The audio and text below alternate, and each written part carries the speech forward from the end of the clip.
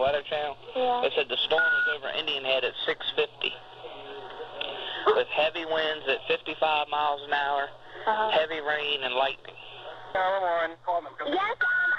I'm in La Plata, and going north, and there is a tornado on the ground. 911. Sir, I don't know if you know, there's a tornado just came through Port Tobacco. Okay, Port Tobacco area? Off of Valley Road. It just came through by Route 6 and Valley Road. Okay, we're having... All right. It should be going up by Morgan's Ridge. It had to hit some homes. Okay. Bye. Okay, all right.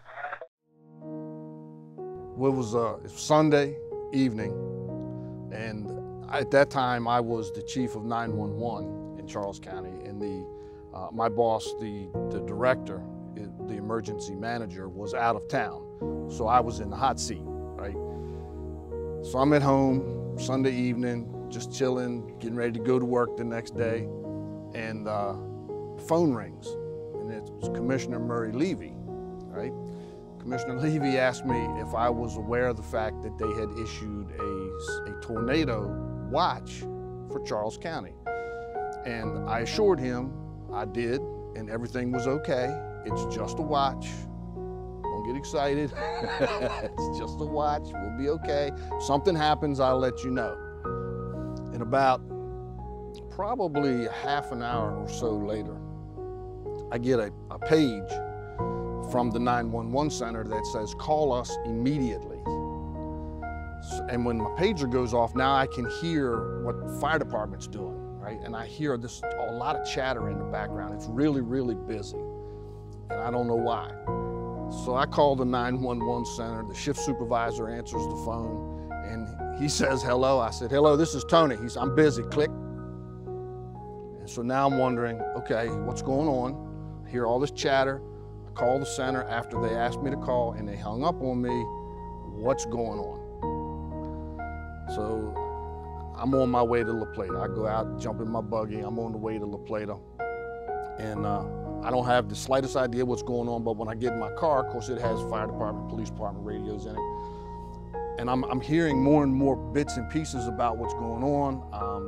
There's a call for a collapsed building in town of La Plata, and they got units responding to that. And so I'm trying to put the pieces together to figure out what's going on. Because at this point I had no idea that a tornado had come through. Okay, 911. Yes, the whole top of my house has been ripped off. Okay, slow down, slow down. But no one's hurt at your house? No. Okay, that's fine. Every house in the block is down. I understand that. We'll get them there as soon as we can, sir. Okay. Okay? All right. Bye-bye. Bye. This is ambulance 109. We're stuck at the hospital. They have a tornado in the parking lot. Just stay there. We are. Okay, it's a safe area, okay? I drove into work. I was listening to W3TOP, and they had a warning out for severe thunderstorms in PG County. So when I got to the hospital and I got out of my van, I looked up and said, ooh, I do not like the looks of the sky. I said, well, maybe I'll get to report some hail or something today. So I grabbed my ham radio out of the bag, my work bag, which I usually kept it in there to have it handy if I needed it. I grabbed it out, and when I got into the ICU, Regina pulled me into one of the rooms and said, is that a tornado? And I looked at it and I said, yes. And I said, let me call this in. And I said, we need to move the patients into the center of the circle. So we started moving patients. And I got on the radio, and the Charles County Amateur Radio Club, which I was a member of, had started a sky warn, which is what we do when there's a weather emergency coming up. And they were starting to have reports of some hail and stuff. And I broke in and I said, there's a tornado spotted about a half mile west of the hospital. Charles County 911. Yeah, how you doing? Okay. I had a house down here in Hillendale just got knocked down. The whole house. I don't know if people are in it or not. What's the address on it? 911. We had a tornado come through Morgan's Bridge off the Clearwood. There's houses missing. We, at the time of the tornado, lived on Morgan's Ridge Road here in La Plata, Maryland. But we weren't home that evening. We were in church at Marbury Baptist Church, and we received word that there had been damage in La Plata. As a matter of fact, the word we received, La Plata had been destroyed. We were a little suspect of the news, thinking maybe it was a little over dramatic. But we then headed home to our house in La Plata.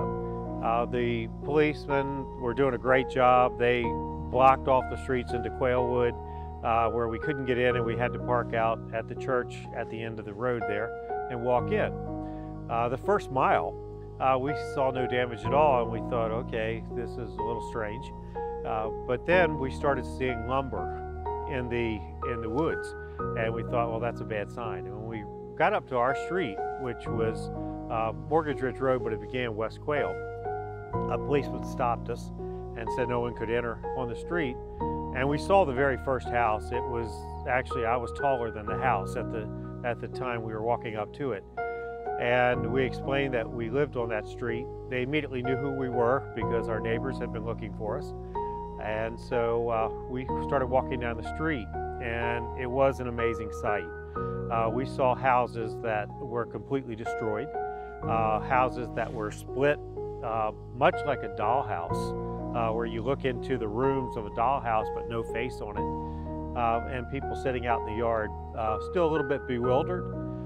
When we got to our house was damaged but not destroyed. We were busy working with getting the patients moved into the circle, all the curtains closed in the windows to prevent any of the flying glass from the windows. And then there were 3 ventilator patients, so we couldn't get them all the way into the circle because the tubes were not long enough. The cords and the tubes were not long enough, so we covered them with blankets, and we had one lady who was visiting who was getting pretty panicky, and one of my coworkers, Joanne, she kind of calmed her down. And then Joanne and the visitor kind of laid across that patient that was in the center of the door. The rest of us kind of hunkered down in the middle of the circle, and I called a Mayday on the radio and said the tornado was hitting the hospital. And I just thought to myself, this is what it's going to be like to die. And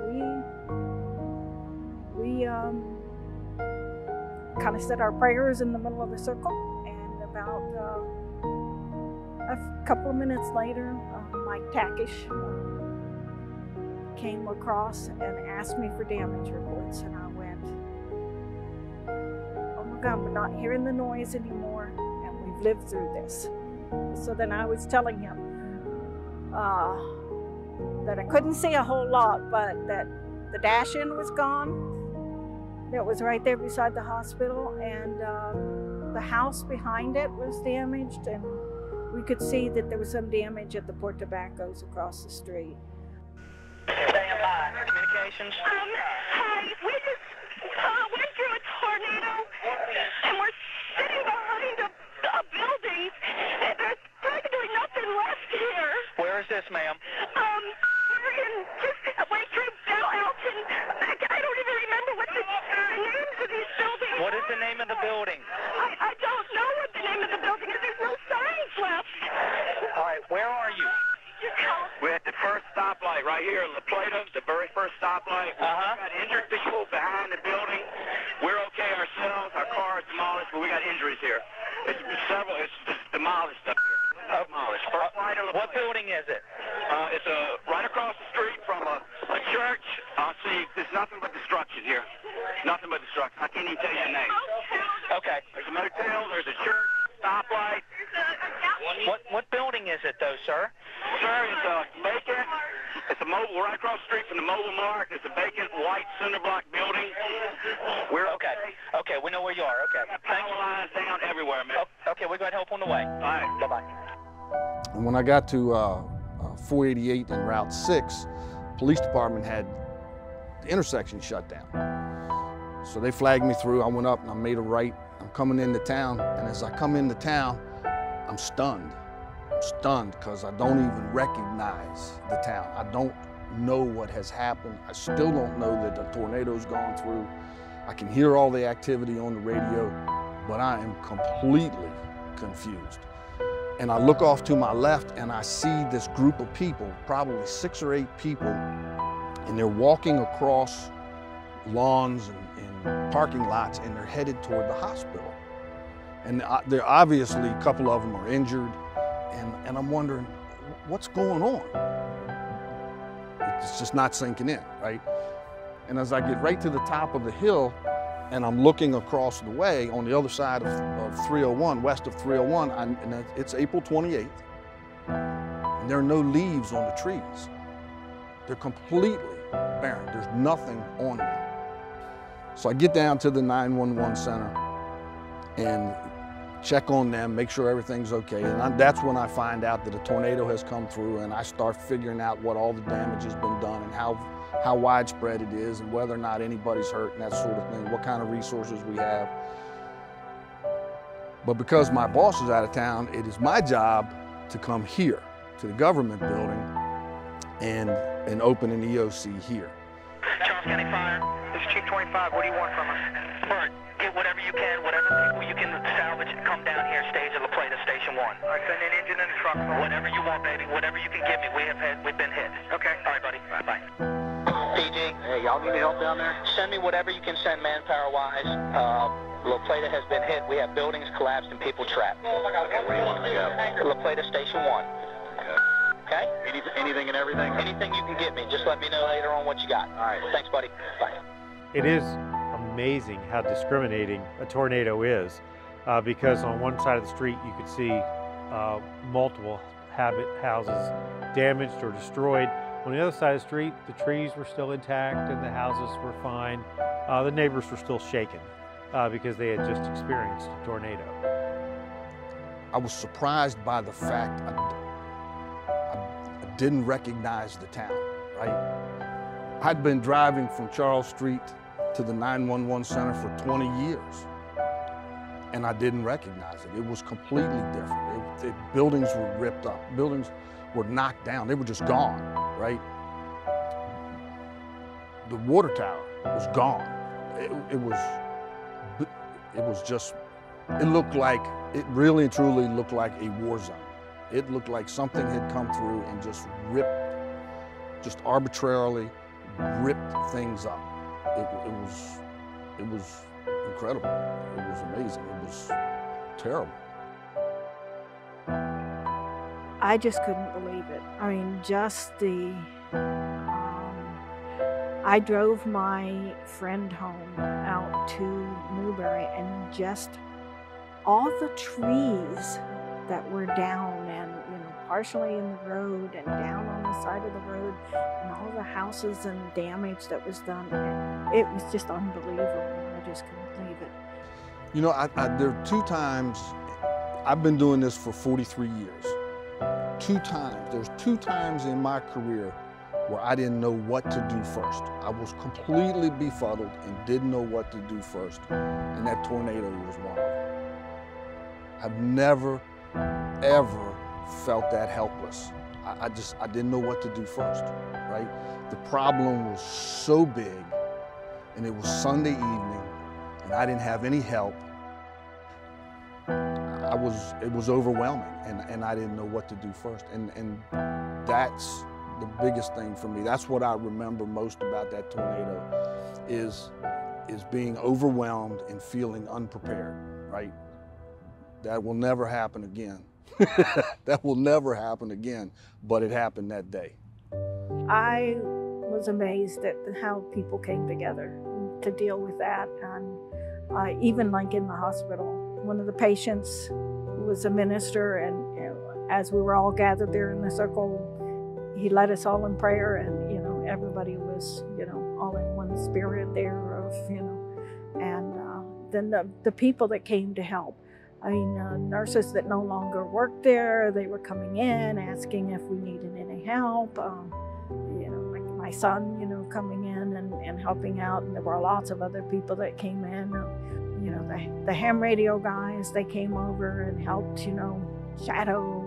The supervisor helped us get supplies we needed. And it was amazing to see all the different people come together and help out.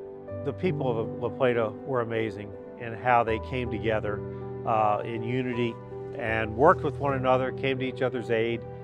It was an awesome experience. I would have to shout out to the police officers and the fire department. The fire department stopped by our house 3 times during the night to make sure we were okay. The people came together. The Amish community was absolutely awesome. They were on the streets the next day, walking in with tools to help people get trees cleared, helping people to recover. The local restaurants were delivering food to people who had lost their homes. People really came together at that time, and a real shout out for the character of the people of La Plata and Charles County in general.